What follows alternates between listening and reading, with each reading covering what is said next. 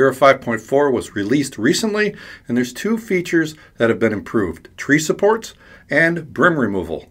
And also, they made changes to how profiles are saved. I'll explain it all on today's Filament Friday.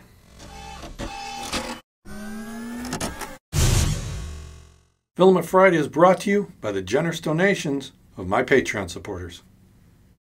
Cura 5.4 was recently released, and they also have a new logo. The improved tree supports that they showed in beta of 5.3 that were then not released in 5.3 have now been brought into version 5.4. They now have this easy to remove brim feature as well. The brim settings appear to be very similar between 5.3 and 5.4. Brim line count is the only thing I saw different. 18 on 5.3, 20 on 5.4. But as far as removal, here's 5.3. You've actually got to bend this and then pull it and break it. It's not as easy as you would like. In fact, this is why I don't use brims, because it leaves an edge and it's difficult to remove. Version 5.4, definitely an improvement. This broke off so easily and clean. It comes right off this CHEP cube. So I gotta say, this 5.4 version is much better. Improved tree supports were part of version 5.3 beta, but then they didn't release it in 5.3. So 5.4 has those improved tree supports, and it works the same as before. You go to supports and you select tree, and I'm going to try everywhere here just to see a comparison. Slicing says it takes 1 hour and 40 minutes to print this with my 0.2 extra fast profile, and here are the tree supports. And you can see there's little tree supports here because it's everywhere, supporting those front holes.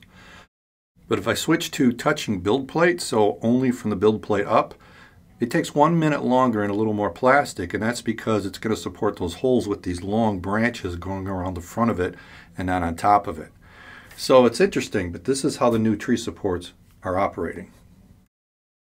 So here's the actual prints. This is the one from the build plate. It's got those long branches in front and no support on the inside. And here's the everywhere print, no branch on the front, and it's got supports inside to support those holes. But the best part is these new tree supports break away much easier than the old tree supports. They break away very, very clean. In version 5.3, if I want to make a change to a profile, I could click on the drop down and there were these grayed out settings where I could save current settings into a new profile. For example, if I change the initial layer height from 0.28 to 0.3, then those grayed out selections would appear, and then I could save this as a new profile. In 5.4, if I did the same thing, clicked on it, none of those grayed out features showed up, and I thought, where did they put them? I had no idea. And if I changed it, I thought maybe they'd appear. I changed it to a 0.3 just like before, and I clicked on the drop down, still not there. So I said, okay, I guess I got to click on Manage Profiles. So now I get a whole new screen when I click on that, and then I got to grab the profile, and then I got to click on separate buttons either to update the profile or create a new one from those settings. Here's a feature that I missed. This little save symbol shows up after you make a change like I did from 0.2 to 0.3, and it shows you that change and says you can save it. When you click on that, you can give it a new custom profile name and save the new profile. Some people have asked me for a 0.16 profile, which I'm calling my better profile. 0.16 layer height I changed, plus a few other things inside of it, and it gives me a CHEP cube in 42 minutes.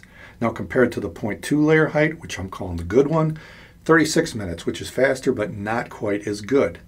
Now the best profile, 0.12, takes significantly longer at 58 minutes. The results I'm getting are not that much better than the 0.2 layer height, and even though it's shorter than the 0.12, I still think the 0.12 is worth the extra time. But I'd like you to try it. That's why I'm releasing this profile. All my 5.4 profiles are now available to all my Patreon supporters. And also, if you're a Thangs membership supporter, you have access to them too. But this 0.16 profile, I'm releasing that to everybody to try out right now. So there's a link in the description below. If you like what I'm doing here, maybe check out some of the other videos popping up. If you want to help support the channel, Patreon is one way, or a membership at thangs.com. And if nothing else, click on that Filament Friday logo and subscribe. I'll see you next time right here at Filament Friday.